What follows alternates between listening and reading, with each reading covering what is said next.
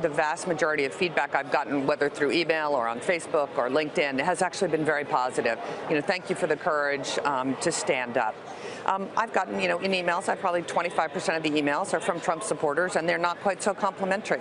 But actually, as a citizen, not really the CEO of Hewlett Packard Enterprise, as a citizen, I felt like I had to say what I thought was the best thing for this country and the best thing for our economy. And I really feel strongly that Hillary Clinton is by far and away the better choice in this election. And Howard, I think, said it well. We have two people. One of those two people is going to be president of the United States.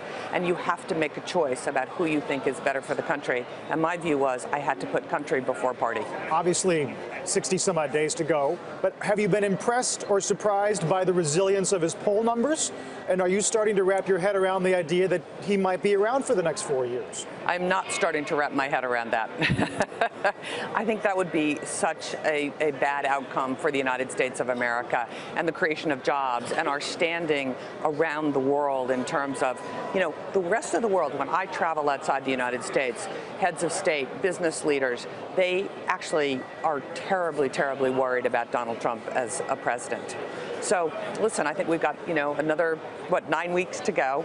A lot will happen here, but I have to say, I think Hillary has the temperament, the experience. She knows what the job is, and I think she'll do actually an excellent job. And I think she will be far better for business and the economy than most people give her credit for. Why do you believe that? I have been through her economic policy. She is, I actually believe in her infrastructure projects that she wants to do. We are falling behind in the United States with infrastructure. It's far, it will ease the flow of goods and people around this country. Small business, she's very focused on small business. She understands 2/3 of jobs are created by small business. She wants to reduce the red tape and the regulation.